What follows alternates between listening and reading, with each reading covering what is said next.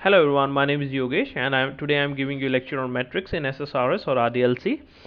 Basically in today's topic I will be covering four main parts. One is create a matrix, that is very simple. Now second will be the validation of data.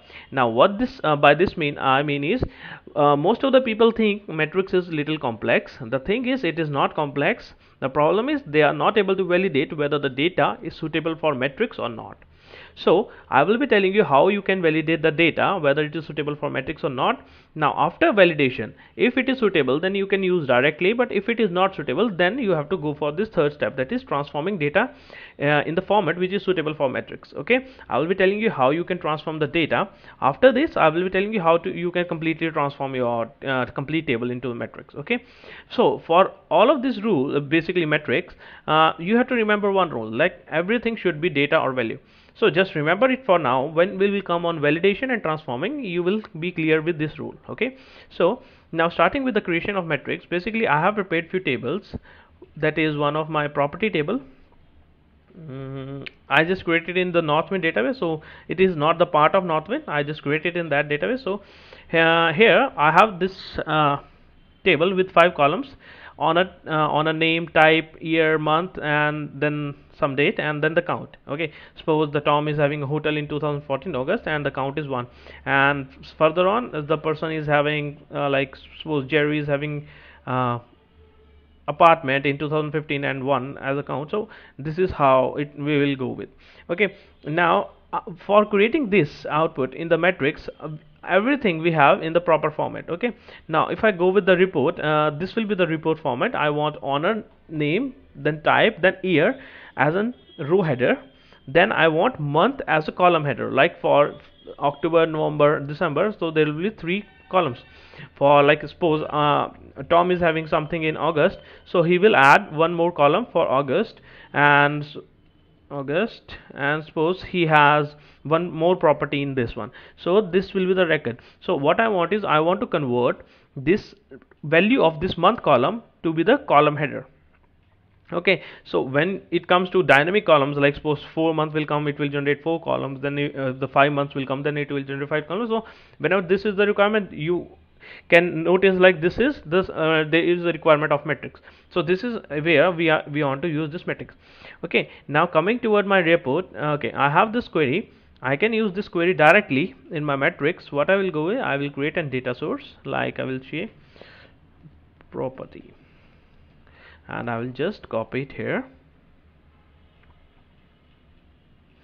and add my report.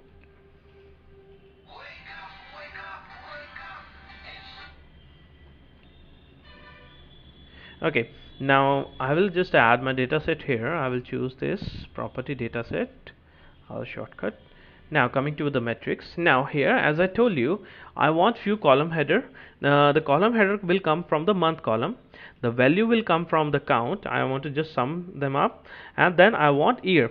Okay, if I look my output, this is what I am expecting. Now the thing is I need honor as well as type.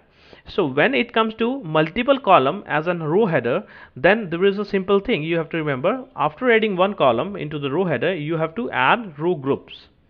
So I am adding my type as a parent, then I am adding my honor as a parent of this one.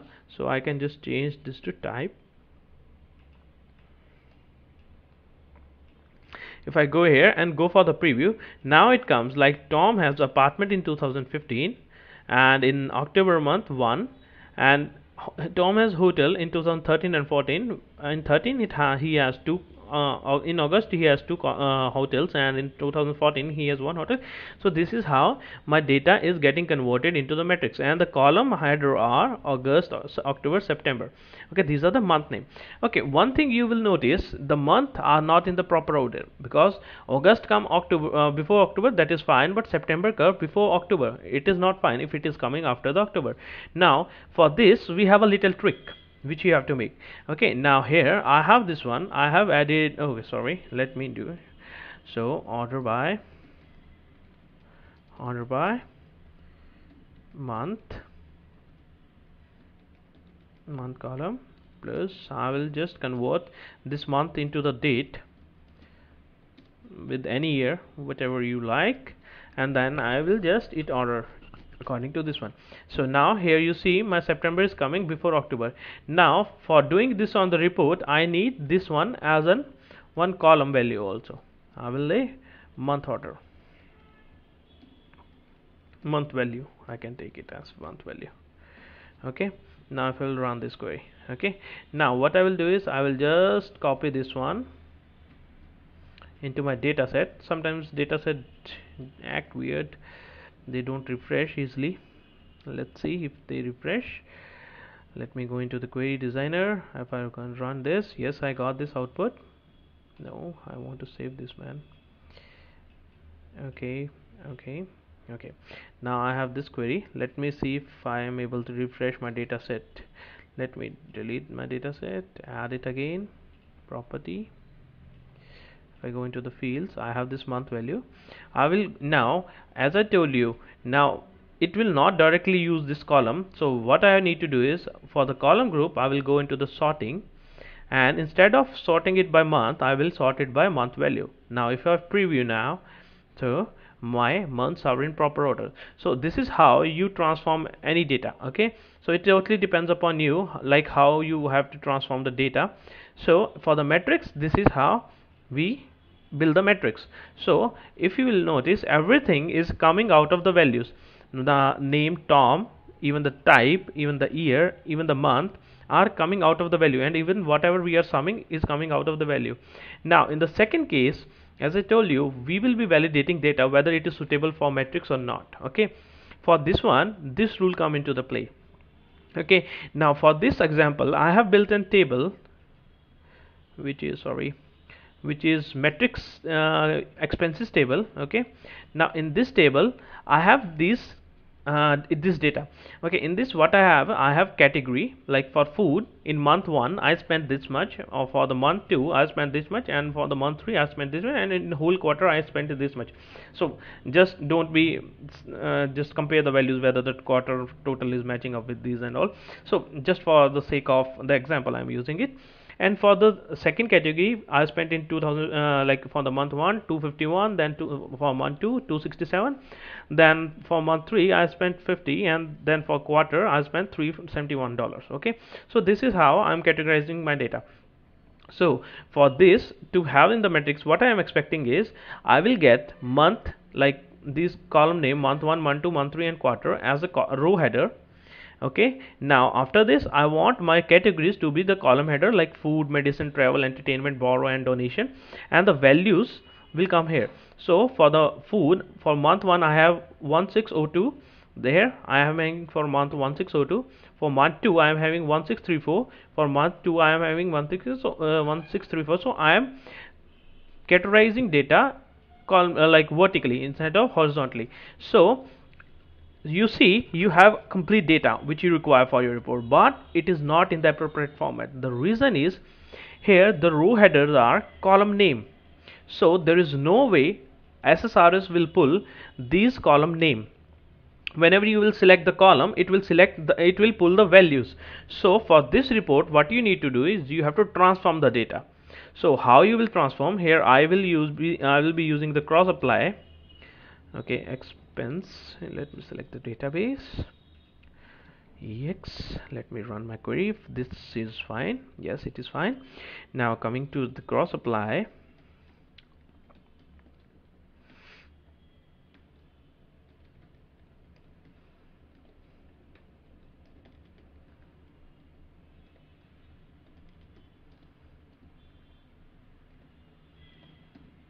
just bear with me. Let me type the query first. Okay, I'll save my few keystrokes. Category is fine. Category month. So for this I will be using 2, 3.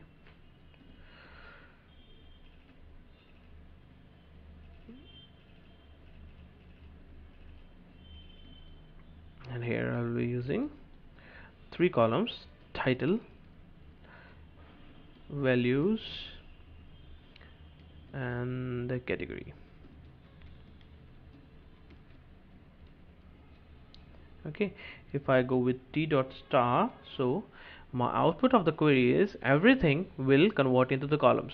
So what I did is, if you will see the both output together, okay, so for month 1 my value for food is 1602, for food for month 2 for my category this food my value is 1634, for month 3 for my food value I am having the value 1444, and so on.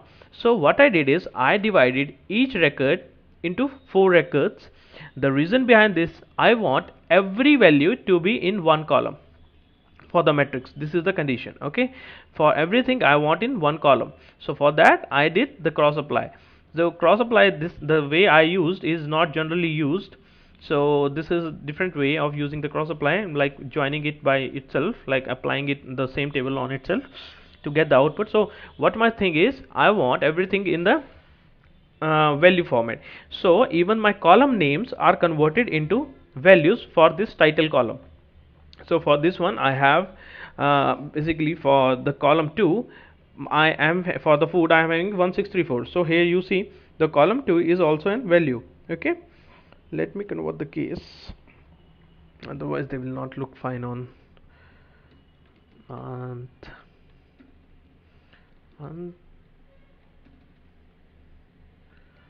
Okay, now I can use this. Now as I told you, now everything is in the value format. I can use directly this one for the metrics. So here I will create one more data set.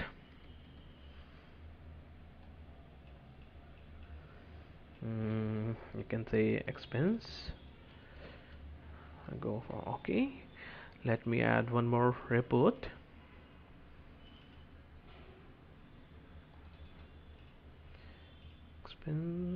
Sorry, I have lowered down my resolution, so that's why I have to go and again for resizing. Now here I will select my title. Here my categories are the column header. Now values are this. So here is your output. Like for month 1, if I go into the food category for month 1, 1 2 3 4 and quarter, if I compare these values with these values, these are exactly the same values which I am able to see on my report. Okay, let me. Okay, so for month 1 I have 1602, for month 2 I have 1634, and so on. So here my categories have become the columns and my month have also become the column. So I can change the title here as category so that it should look fine.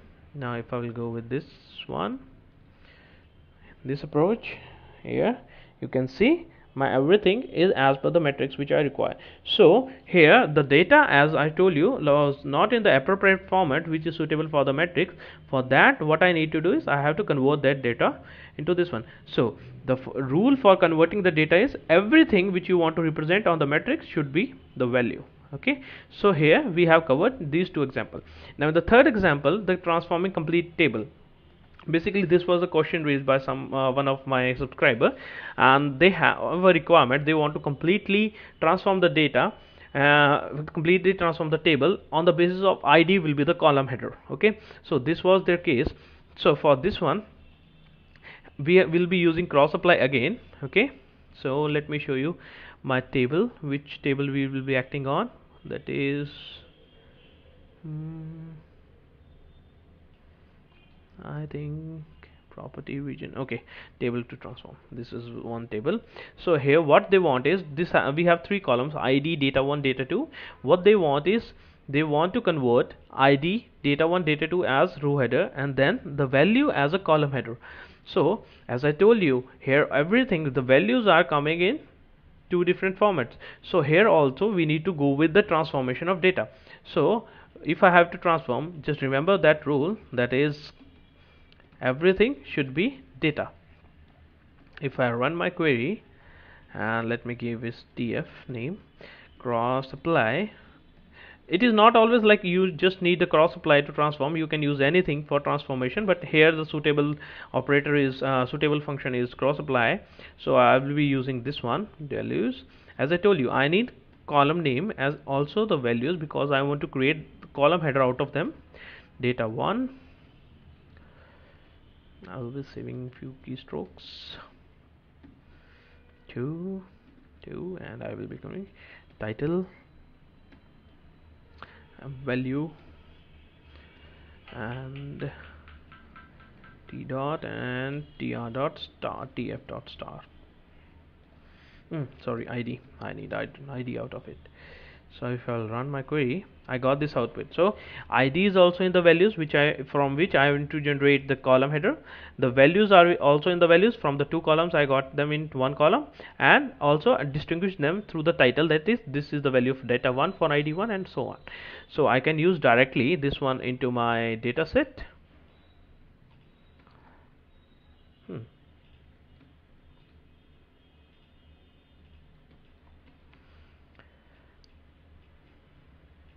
If I go here, I will create one more report, the metrics again. This is, oh sorry, I just forgot to rename, pardon. Now I want to convert title. I want to have column header generated from the id and the value. Now here for the column header, I have this id. So if I just run my report, I have the complete table transform. Okay, so as you can see, you can transform complete table as per your requirement. Okay, where is that alignment tool? So here it will look proper. Here you can see we are able to completely transform our table, which is in this format, which is coming in this format. We are totally able to transform it. So for id 1, data 1 value is 12 and data 2 value is 43. For data 2, for my id 2, data 2 value is, data 1 value is 3234 and data 2 value is 344. So this is how you can able to transform that. First of all, as I told you, first we learned how to create the matrix. That is very simple if the data is in the valid format. Okay, now for whenever you are going for metrics and charts, you have to make sure first the data is complete. If it is complete, then check whether the data is in the complete format. For validating the data is in the proper format, just remember this rule: everything should be the data which you want to represent on metrics or on the charts. Now the third thing will come, transforming data in this format suitable for the metrics. Now this is very much important. If the data is not in the format, you have to transform it. I use the cross apply. You can use pivot, cross apply, and pivot also is very good use. And also one thing remember about unpivot, people say unpivot is reciprocal, like reverse of pivot. It is totally not true. The reason is, in pivot you are aggregating the values. Once you aggregated those values, you cannot have those values split out. So unpivot is just transformation of data from one form to another form. After this transforming of complete table using the same logic, everything should be the data. I hope I made myself clear with the metrics. If you have any question, you can just contact me. My name is Yogesh Mehla. You can contact me by email ID. This is my phone number. You can reach me directly. This is my website. So all the scripts I taught you today will be on this website. I will be leaving the link of the like scripts under the video on YouTube. Also my Skype ID is King Conspiracy. You can contact me anytime. Stay healthy, keep learning.